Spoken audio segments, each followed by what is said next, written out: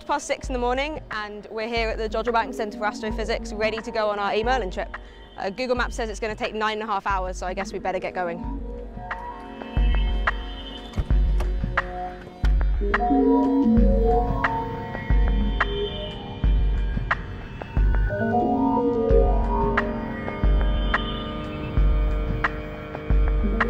It's about 8:10 in the morning and we're stopped here at the Blighter services on the A1M. We've come across the Peak District and apparently we've still got 180 kilometres to go.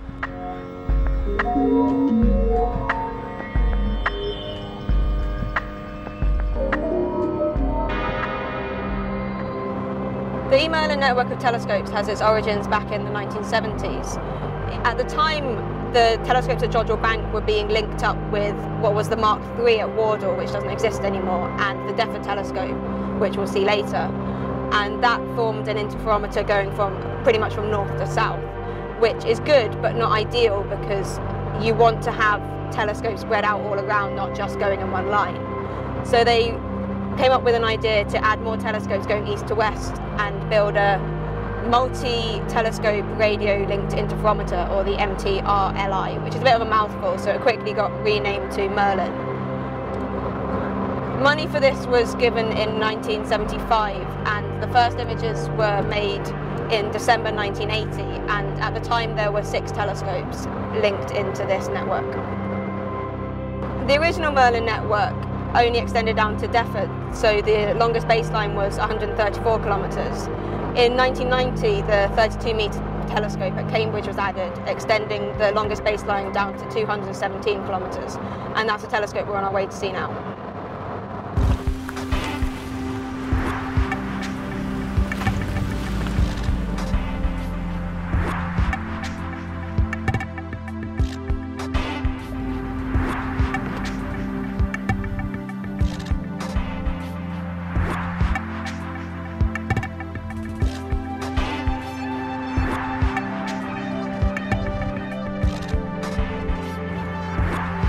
It's 10:45 and we just arrived here in Cambridge, so let's go inside the telescope and have a look around.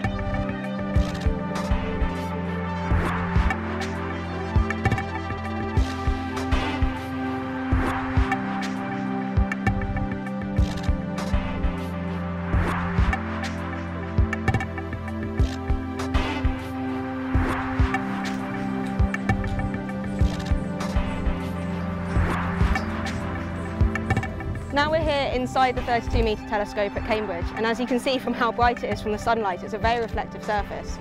The waves come down, hit the dish, and then are reflected up to a secondary reflector, and then down into the receivers.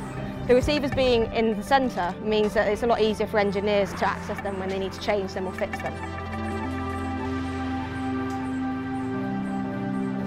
So we're now here inside the dish, and once the radio waves are reflected off the secondary reflector, they come in through here, and these are the 3 receivers that the telescope is currently operating at. So here you can see from the different sizes the wavelength of radio waves that are coming in. This is the 1.4 gigahertz receiver, this is 5 gigahertz, and the small one here is 22 gigahertz.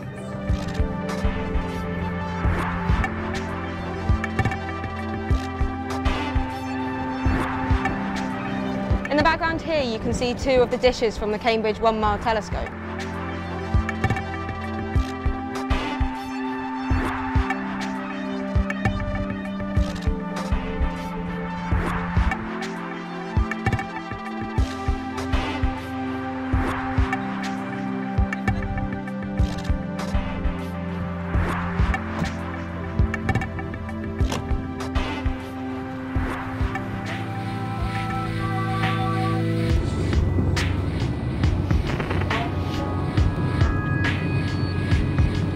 So it's now 1:45 and we've just finished having lunch. We're stopped off somewhere here, we're not quite sure where, and we're still on the way to Deptford. We are about 100 miles away, so we should get there in about an hour and a half.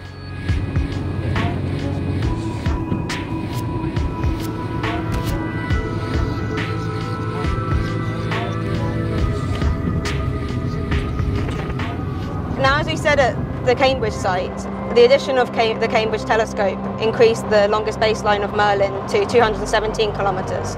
And we've been going on a lot about longest baselines, and the reason of that is because The longer the baseline, the better the resolution of the telescope, so the finer the detail it can resolve. And adding the Cambridge telescope to MERLIN actually increased the resolution to be comparable to the Hubble Space Telescope.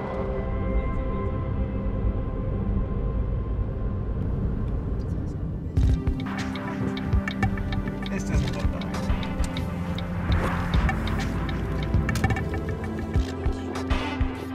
After 400 yards, turn left.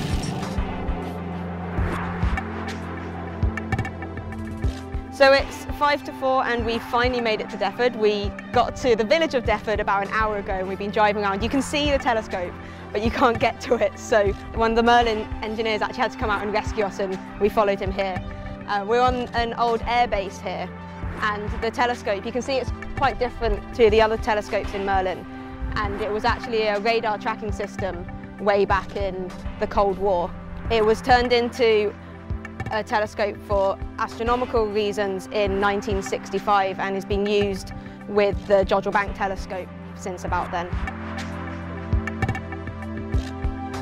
It's 6 p.m, so nearly 12 hours since we left Manchester, and we've still only managed to get to 2 of the 7 MERLIN telescopes. We're about half an hour away from Knockin, and Knockin was the first telescope that was purpose-built for the MERLIN array. It's of a similar design to the VLA antennas in Socorro in New Mexico, and it's also identical to the other 2 MERLIN telescopes at Darnhall and Pickmere.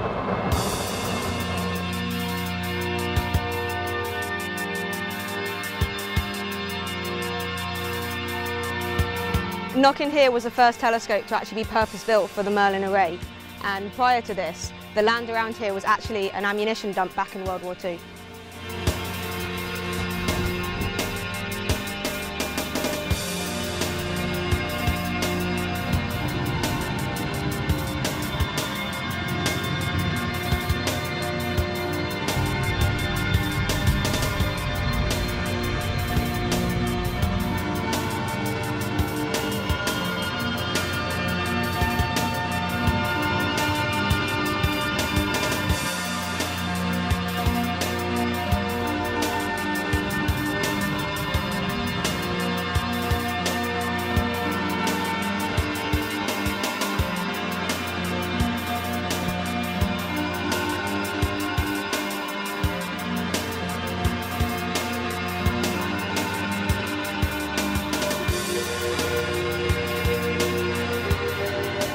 The sun is setting, it's 8:30 in the evening and we finally made it to Darnhall. This is the 4th out of the 7 telescopes, but the last 2 are in the same place, so we've done a lot of the journey.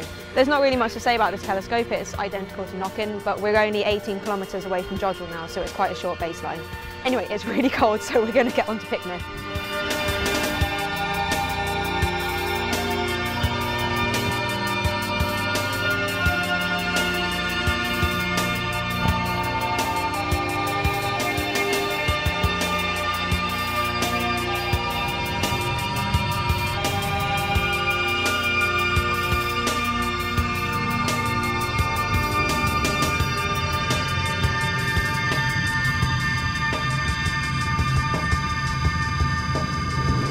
Quasar to Pulsar, come in, Pulsar, over. Yeah, Quasar, this is Pulsar, we copy you, over. Pulsar, we were wondering, what's our ETA at Pickmere, over? 12 more minutes, Quasar, over, 12 minutes. Do you know what the ETA at Jodrell Bank is, over? Late. Yeah, late apparently, over. Oh well, the sun has gone down.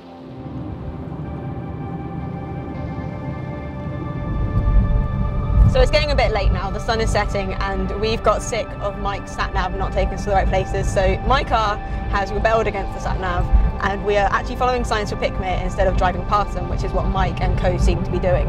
Unfortunately, this seems to be the extent of the walkie-talkie range, so we have no idea where they are or who's going to get there first. Let's see.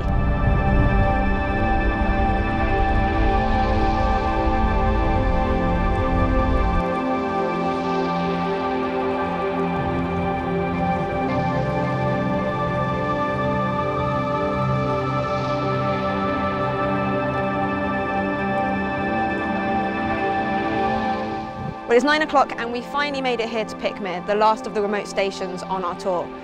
The dish again is the same as Knockin and Darnhall, not much to say. We're 11 kilometres from Jodrell Bank now. The other team arrived here before us. We took different routes to Pickmere. So our final stop is going to be Jodrell Bank.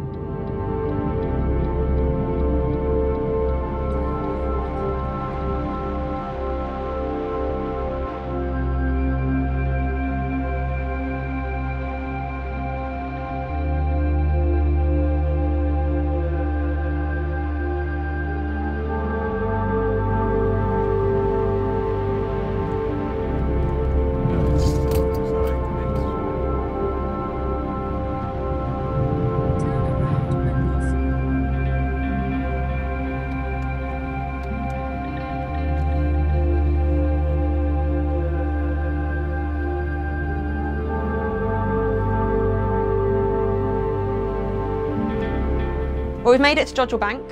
The rest of the team are busy looking at stars, but behind me, behind the trees, is the Mark II telescope, and on the other side the control building is the Lovell. And these two telescopes can be used in Merlin to form the very short baseline that is sometimes needed in your observations. Let's go inside and have a look at the control room.